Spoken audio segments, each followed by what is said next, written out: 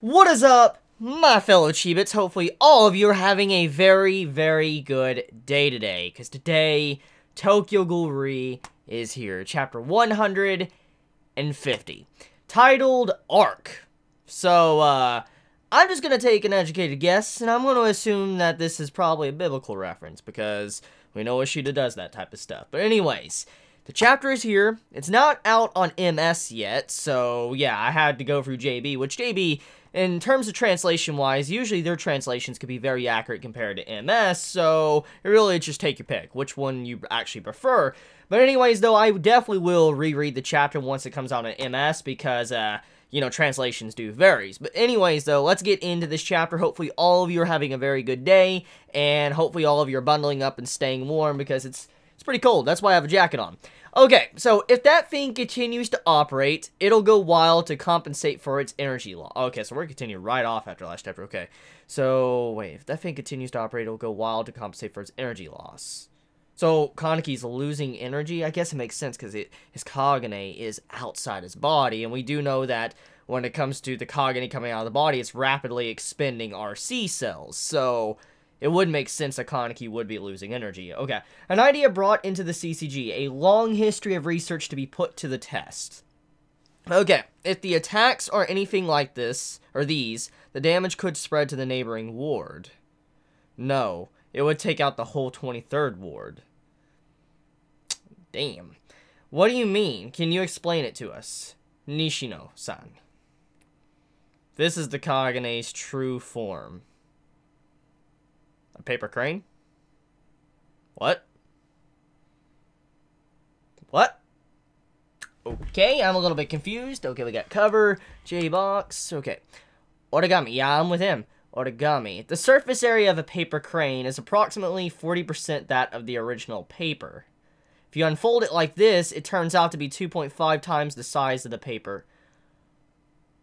Oh, okay, that makes a lot of sense. A kagane is like a piece of origami folded innumerable times. During the process, a vast physical structure is hidden within it. Dr. Connor calls this a collapsible structure. With that thing taking in such a tremendous number of kakuhos, there should be an unbelievable number of paper cranes within it. Okay, so we're getting the scientific understanding of why the kagane is so massive. It grows in size proportional to the number of kakuhos it's consumed.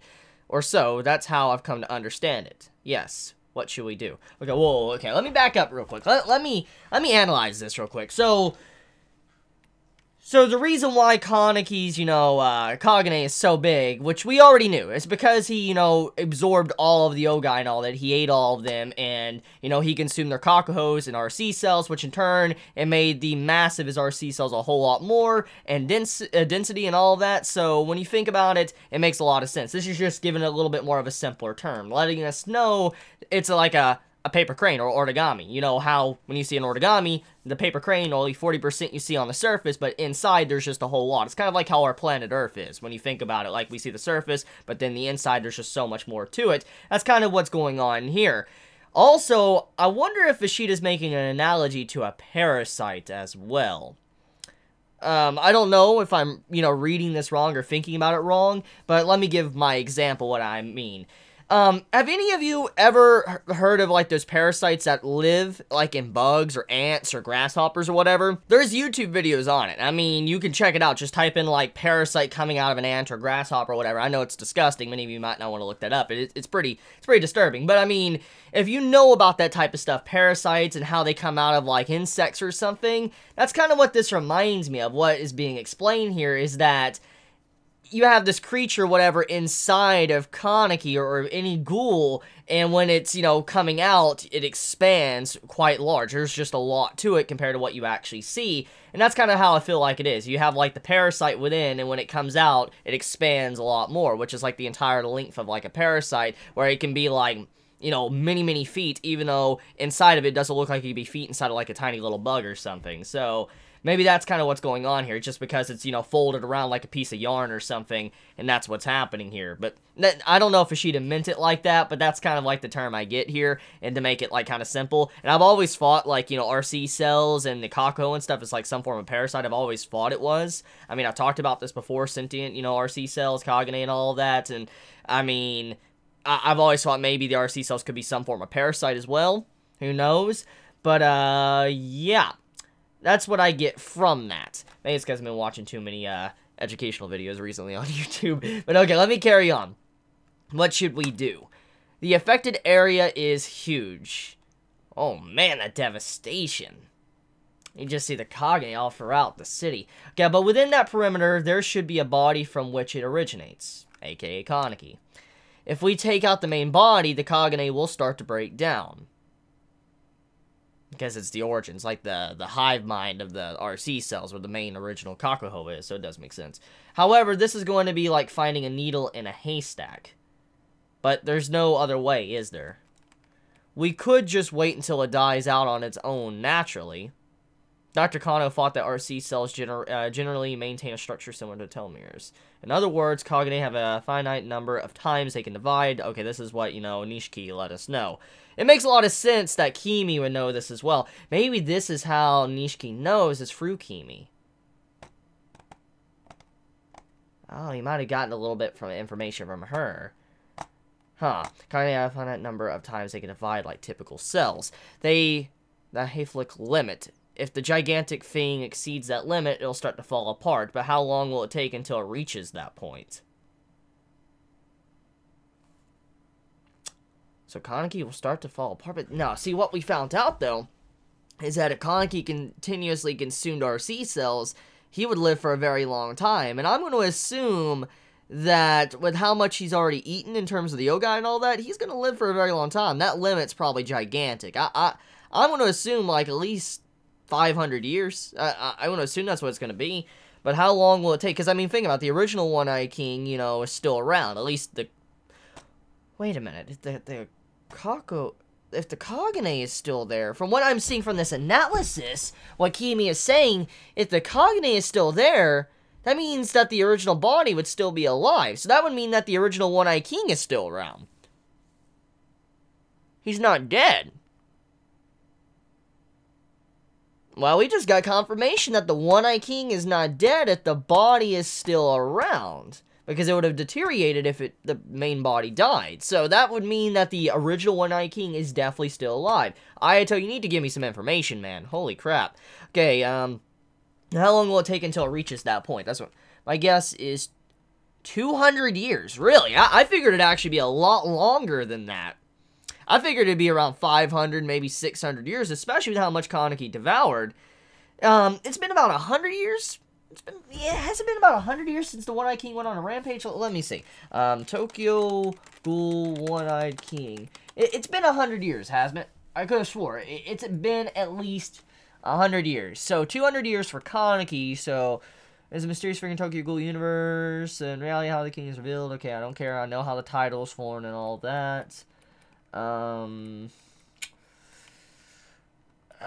Don't see information. I could have swore it was 100 years. I don't see it on the wiki page, but I could have sworn it was 100 years ago.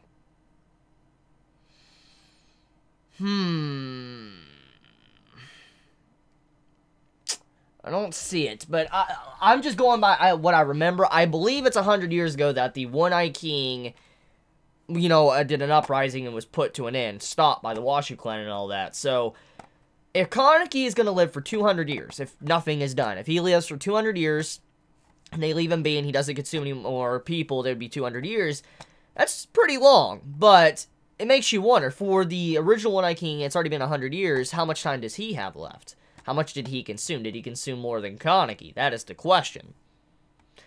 From what we know, underground, like deep underground, there's just this big mass. So for all we know, he could be a lot larger than Kaneki. That's interesting, but the main body is still alive, though. Okay, it will take at least 200 years for that thing to dissolve. Looks like our only choice is to find the main body. So what's this main body look like? Marude-san, we're in trouble. Where's all the commotion, Marude, inside the gate? What's going on?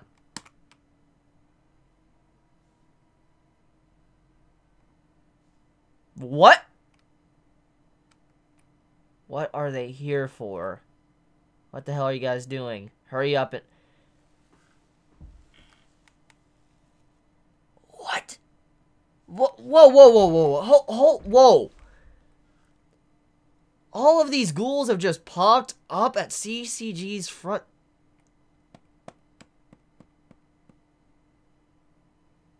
What?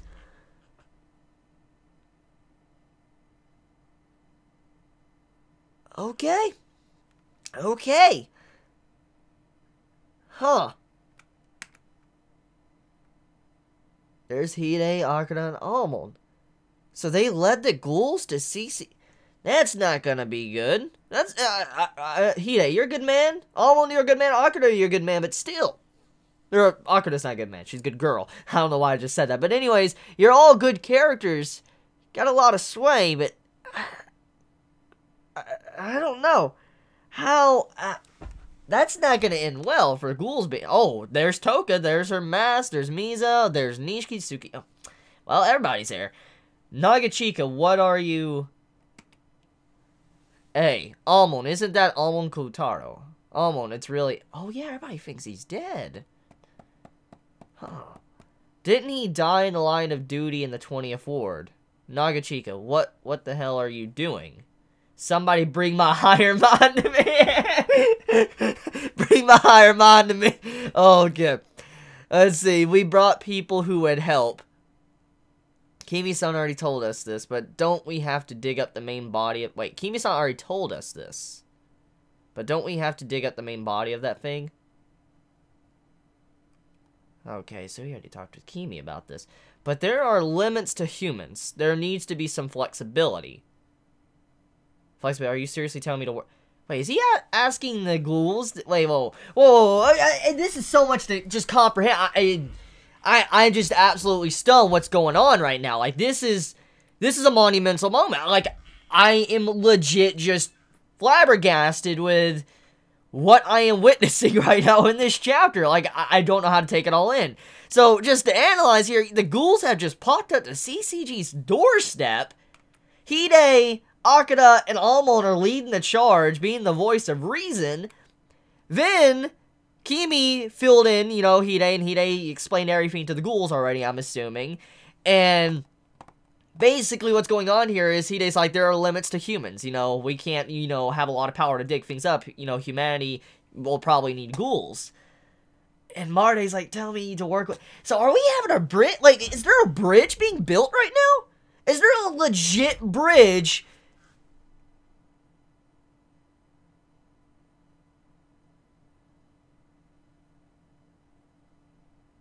Okay, let me just see where this is gonna go. I'm just... Okay, next page. Yes. Delaying the man delivers that, yes. The thing's true form is Kaneki Kin. It's for him. These people will cooperate. If it's for him, these people will cooperate. So that's why they're there, because of Kaneki. Kaneki Kin, the one-eyed king. My man. Oh, Psycho's adorable. My man! Wasn't he executed, though? Oh, yeah, they all thought he died, too. Wasn't he executed, though? There were rumors that people had seen him. I don't know what to believe anymore. They're starting to realize that the media was lying to him.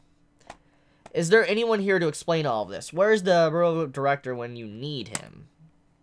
The bureau director has stepped down. Is that Kuri and Hideko? Okay.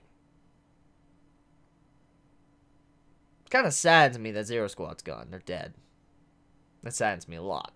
To see Hideko just up there with just Kuri and all that, and just one of the Zero Squad members. That's sad. Anyways, okay, so Furuta stepped down. He used the CCG for his own He quit? What the hell? Why is Hideko here? The only reason he executed Kaneki Kin was to gain your trust. Wait, are they learning?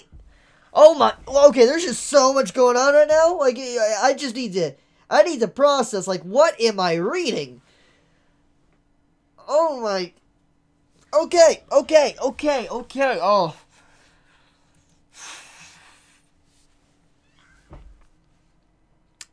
I'm seeing a bridge being built here. I'm seeing the CCG finding out the truth.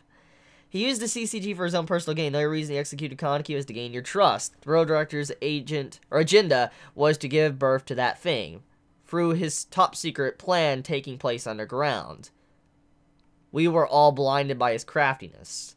Hiriko-san was also one of his victims. So that was what really happened. But this is what I come back to. Ghouls working with the CCG. And even Marude and Almond have somehow come back to life. If that's the case, I want Artema and Haru to come. Oh. That's kind of sad. That's kind of sad. Artema and Haru to come back. So you there with Almond. You're going to dig out Kaneki Kin alongside the CCG, no less. Who in their right mind would believe that an investigator would team up with a ghoul? Look at everyone's face. Yeah, there's just no way. Look at everyone's face. Why would you even bother asking? It's impossible to work together no matter the circumstances, no matter how effective it might be. Yeah, there's just such a big cycle between all of them. They've all hurt each other. I mean, a lot of things that CCG has done is just heinous, but ghouls, in turn, have done a lot of heinous things. It's not just one side that is bad. Both sides have done some really horrendous stuff and good things as well. So it would be hard to drop that. And it's impossible to work together no matter the circumstances, no matter how effective it might be. Right, Marude? Leave before you all get killed. Or did you want to get killed right here? Superior Officer Kuri. Do you know what the most important thing to an investigator is? Exterminating ghouls. That's what I would assume. Wrong. Huh? The Ghoul Countermeasure Law Preface. The thing of most important value is peace, and a countermeasure members will put full effort in maintaining that. One who fights in order to protect the peace, that's an investigator. We have to fight even with ghouls. I will accept. Oh, you're so adorable. Oh, that's so adorable. She raised her hand. I accept him. I will accept that. Oh, I love her. I love her. Psycho is just so... She's so adorable. Next page. Oh, that face. That face is... That face is great. I, as an investigator, will fight alongside ghouls. She just... Oh my god. Yo! I love Psycho. She's so adorable. She's so adorable. I love her so much. I, as an investigator, will fight alongside ghouls. She's looking at Almond because, you know, they fought. Oh my... This is so good. As a Kohai, I shall follow my senpai. Hisao's also raising her hand back there. Marude-san, I heard that you were the kind to even use old women. Oh, wow. Uri, you playing that man. What? Cut that out. Even in this situation, working with ghouls, Marude, there's no need to dignify them with a listening ear. They're the enemy, that's right. The pride of the CCG will...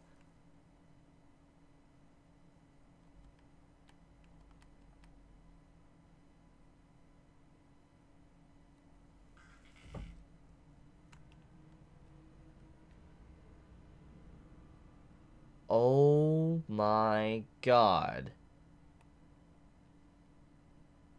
Dude. My face right now? The left side of CCG. Like the left panel. What's going on with CCG? That's my face. Like, they just removed their map.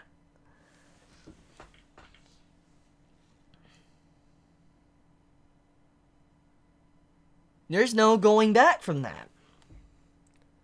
They just threw their mask into the air. So basically what it's saying is we no longer need to hide. We no longer need to wear masks. They're taking a step forward onto the bridge. They're meeting CCG halfway. But the thing is will CCG grab their hand? That's the question. Wow. All these individuals that Kaneki has affected one way or another.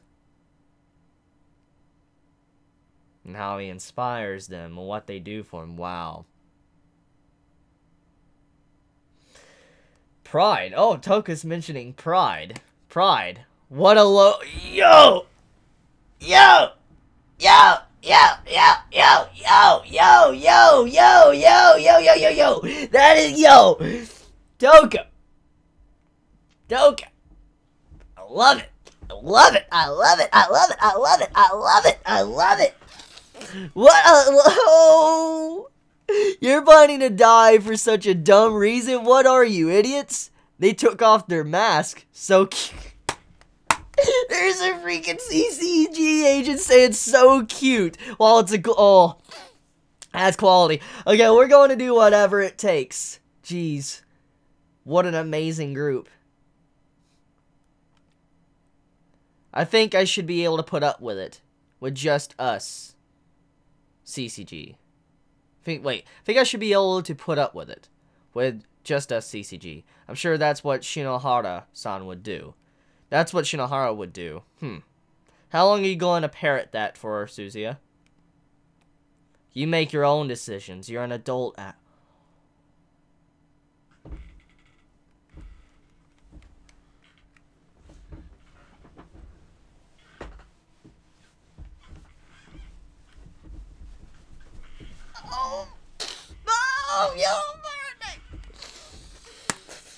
Well, if you say that you want to work with ghouls, the whole CCG would follow in your footsteps. Is that so? Well then, let's all go...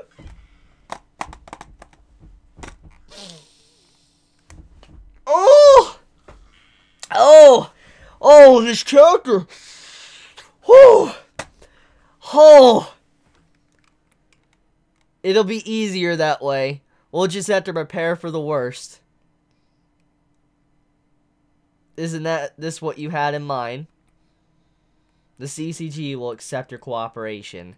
Tokyo will be reborn. Next chapter. What will happen with this newly combined strength?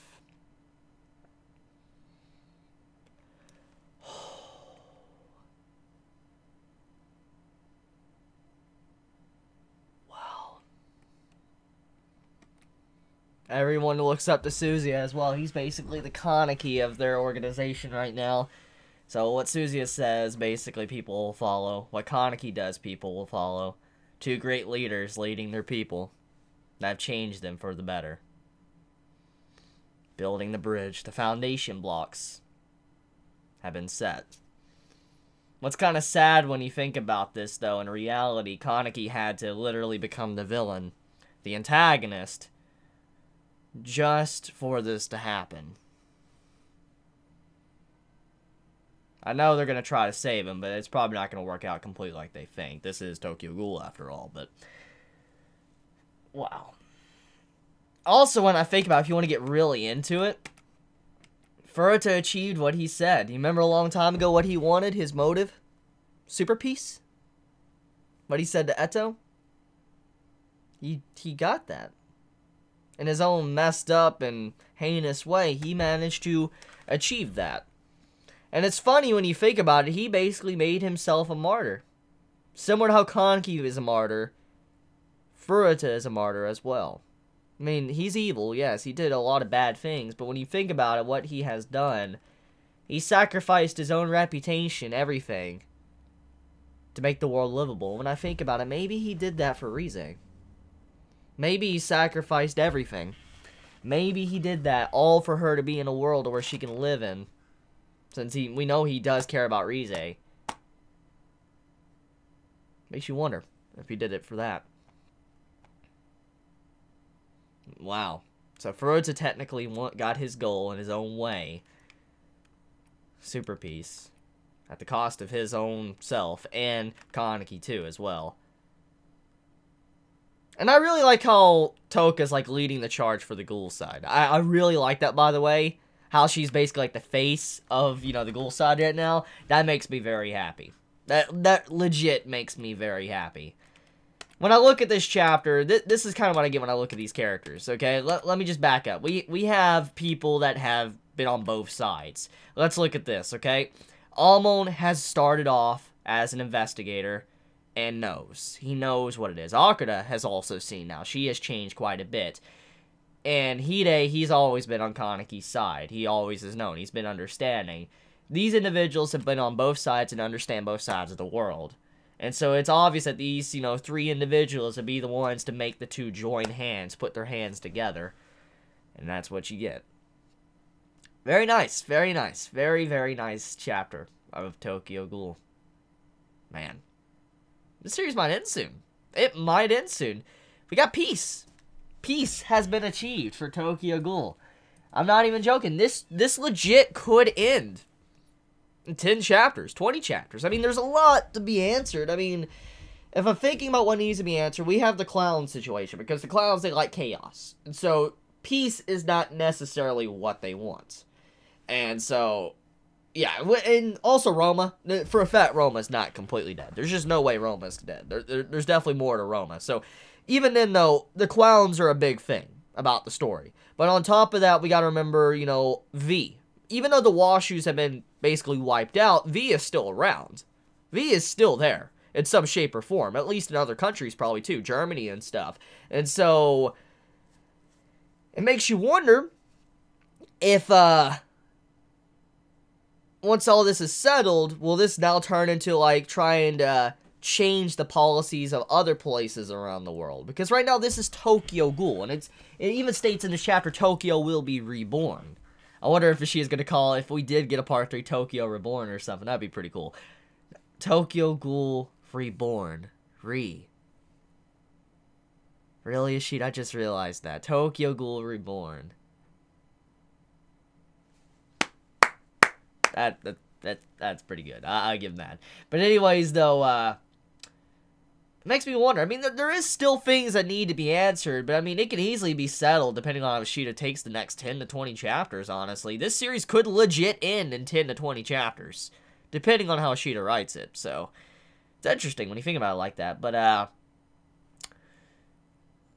if it does end, I'm going to be sad to see it go, but all good things must eventually come to an end.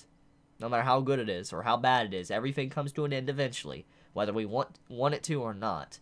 And the more I see the events of these latest chapters, the more I think that we're probably getting closer to that conclusion. Unless we're going to get an after story showcasing Kaneki's child, if it is born, what's going on with the child in that life. And also, if he wants to focus on, he can focus on changing policies around other places in the world. That could be a big thing that Ishida could focus on. But for now, though, that's basically it.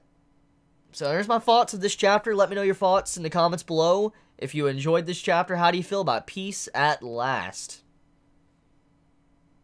Man. So if you enjoyed my content, please subscribe. And if you like this video, please leave a like. And if you don't like this video, well, as I always say, leave a dislike. Because if you don't like me, I understand. I won't fault you for it. So I love you guys. Please be safe. Chibi out.